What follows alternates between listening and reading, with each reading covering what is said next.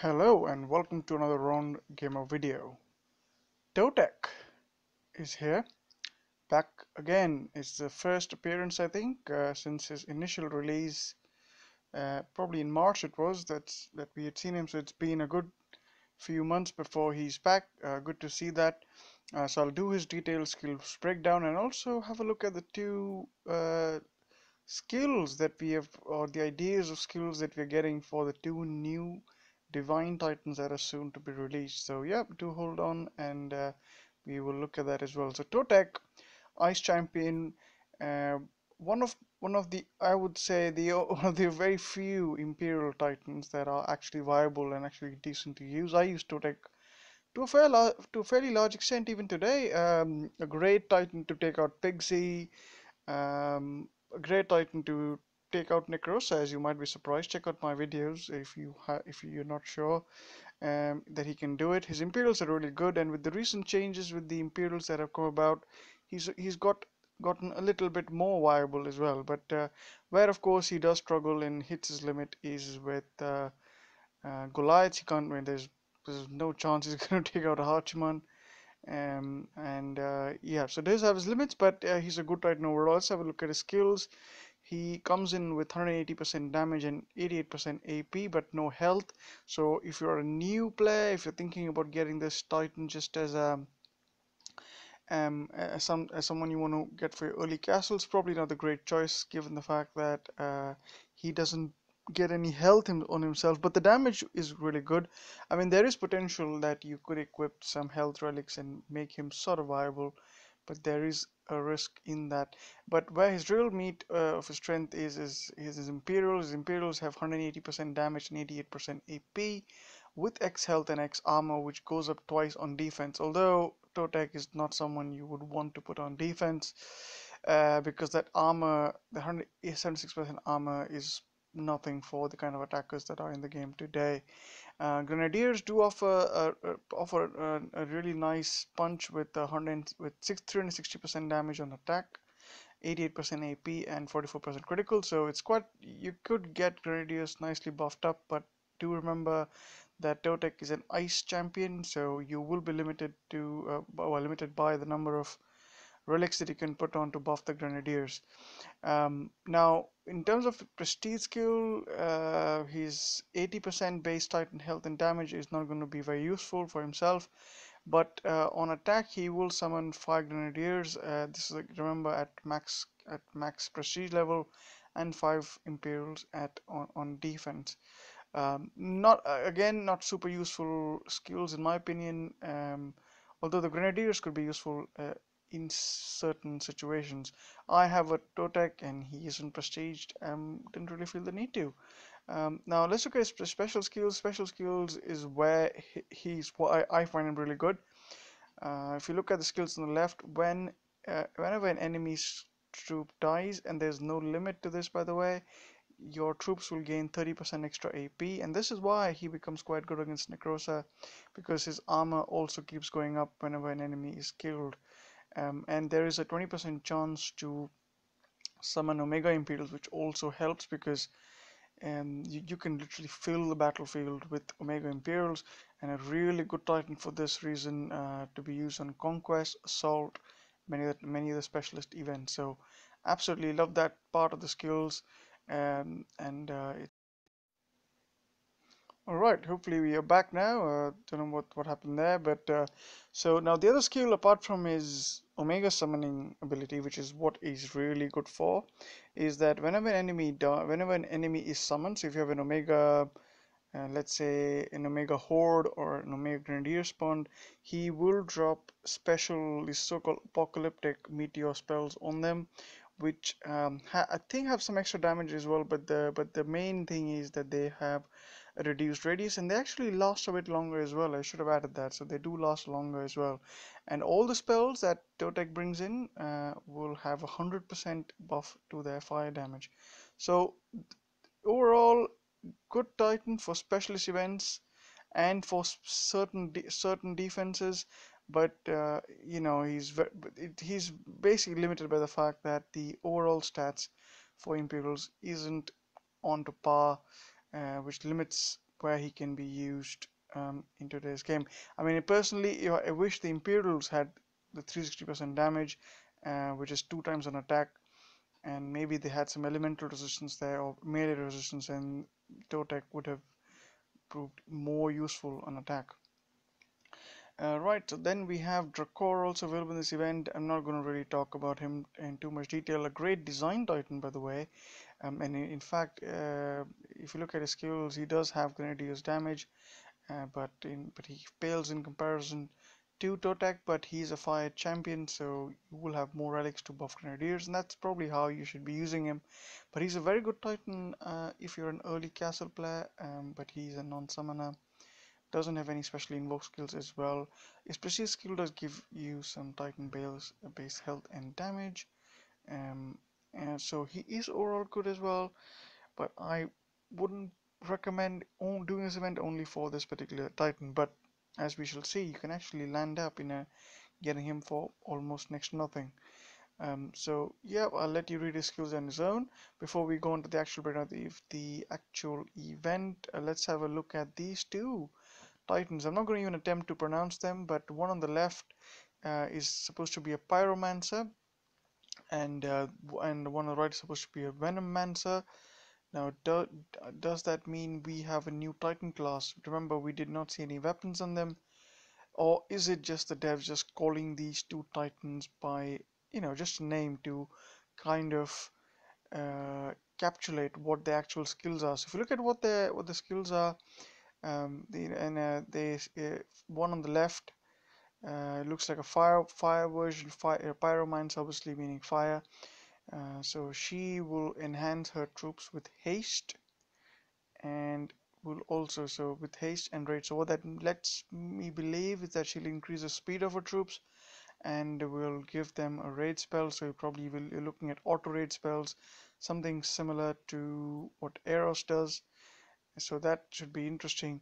And she channels the power of fire, engulfing the battlefield in flames. So that means, if I think this correctly, probably means fireballs and meteor spells on the battlefield. Maybe an auto version of it. So maybe every 30 seconds we see a fireball or a meteor spell drop on the field. So she should be very good in that, and should be quick. So um, although I don't like to believe it myself because I've seen too many berserkers in the game, but I do think she will be a berserker if she is not a new Titan class herself. Do note what the devs say there. They say brace yourself for the power of sorcery. So whether that's a kind of whether they by that they mean special types of skills, or does that mean new Titan class shall be worth looking at. One on the right. This I probably can pronounce. Growthern is a Venomancer with ability to counter enemy spells. So you could probably see that whenever an enemy casts a spell, so something like what Hachiman does. So when you cast a spell, increase the elemental resistance. He might do something similar, but this could include healing enemies, slowing the enemies down as well. So maybe whenever you cast a spell, the enemies slow down and your troop starts to heal, something like that, and with deadly toxin. So and that probably means there's going to be poison clouds, some sort of enhanced poison clouds on the field. So very interesting, and I think from what the dev seems to say, I think we will see more information on this in weeks to come. Right then, so what do we have regarding the actual event? It's a 21,000 souls event, lower than usual, so not 25 and 30k business. It'll start tomorrow, and you're gonna get 1.4x with Totec, Bast, Krothos, and Drakor. If you are considering choosing one to grind, of course. If you don't have Totec, then Bast will be a great choice given the speed that which you can raid using Horde and with some Void relics. Other than that, Krothos would be a good choice as well because you could go in with all Imperials, are a bit faster, and with Krothos's sort of free spells, this could help as well. Boost relic, chilling statue, you might have seen that before. In terms of rewards, you can get Draco at a pretty hefty price, to be honest, in my opinion, for a Titan like that. 12,000 souls. Totec at 16,000, which is actually quite low, so they kind of balance that. In fact, what that makes me say is that If you're gonna go for Draco, well, you must go for Totec. And honestly, the probably reverse way to look at it is, well, you should probably be, in my opinion, doing this event only if you plan to finish or you plan to get Totec. I mean, the two relics that are featured for Totec, Hummingbird, and Totec's whatever that is, I don't find them super useful because I tend to use Totec with an Imperial build. But if you like Grenadier play or mixing Grenadiers with Imperials, you might want to do that. In fact, I could say you could completely be fine just going up to 16,000 souls and not going any further if you have the Mark of Elithian, which featured in the Krothos events. Now, talking about 12,000 souls being a lot for Draco, if you look at the rewards, Alliance rewards, you can actually get Draco for ranking 51 to 100. So if you really just want Draco, you have a Totec, maybe you want Draco as forging as a sort of prestige food for, let's say, Ares or something like that, then you could probably get yourself into an alliance with a pretty low soul count. I mean, you're probably looking at something under 3 to 4k or even less than that, depending on how many finishes there are in that. And you could easily sell yourself to get a Draco. So I really would say don't do this event for Draco. If you're trying to do this event, go up to Totec, and if you don't have the Mark for Lithium, then yep, right, go right up to that as well, because that is really the good relic one, the really great relic in this event. Titan and True Ice damage, freeze duration and rage duration, absolutely fantastic. Could really go well on Totec, but does very well on Krothos if you don't have that. The Hummingbird is probably the next best relic here with some grandiose skills and Imperials.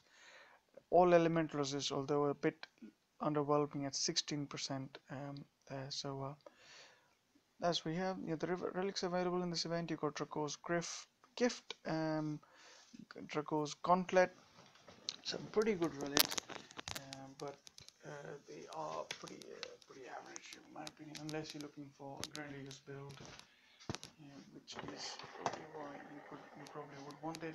The other relics which are actually quite good with Totec, not featured in this event, but have been available at various points: Frozen Crown, Chilling Wall, Frozen Daggers, Spartan Helm, brilliant relics, especially what I really do like is a Frozen Crown. The Imperial's health and the Titan army resist against physical does really help, especially if you're trying to use Totec against Pigsy or any of these spearman heavy physical defenses in the game. Right, and of course the Earthshaker that was recently featured as a 5-star relic in the event. So if you have that one, if you manage to get this one, then Totec would really serve you well. I think probably I would say a Totec without 5-star, without this 5-star, he's going to be even less effective. But he probably will still do well on Conquest and Assault and such events.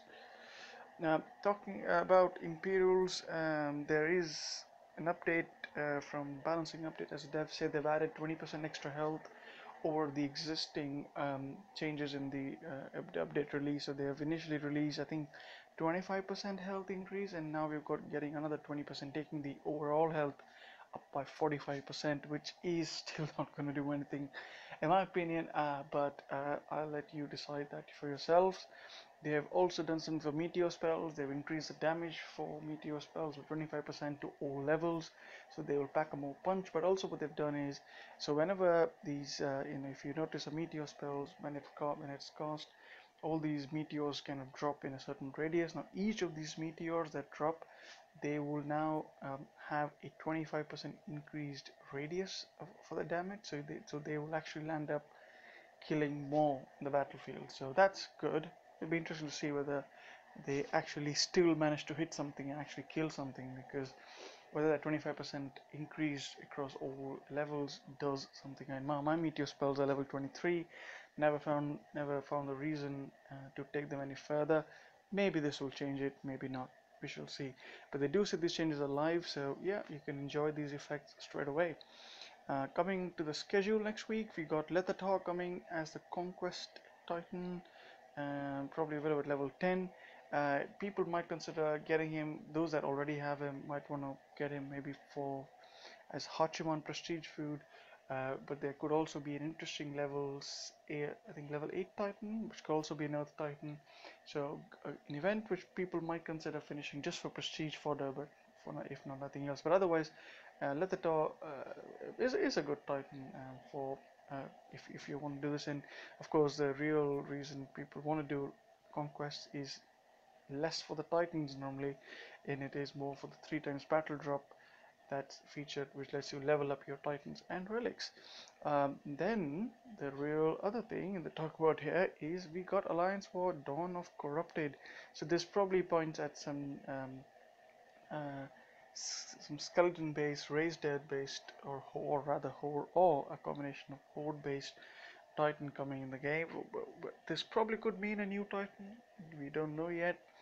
Um, but do note that the Halloween in UK is 31st October, so this is not tying with Halloween. So my suspicion is this will be a new Titan, but it probably will not be um, uh, the sort of event, sort of the ultimate Titan they want to release this year for Raised Dead. So it might actually be a Horde Titan. So we shall see. Not really sure what that is, but when they say corrupted, it does to me that signifies some Raised Dead Titans. We might even see Calvarax come back. It's been a while since we've seen him. Right, guys, I think that's it for this sort of overview. I hope you like this. Do let me know in the comments. Do drop a like and subscribe if you haven't, and I'll catch you on another video.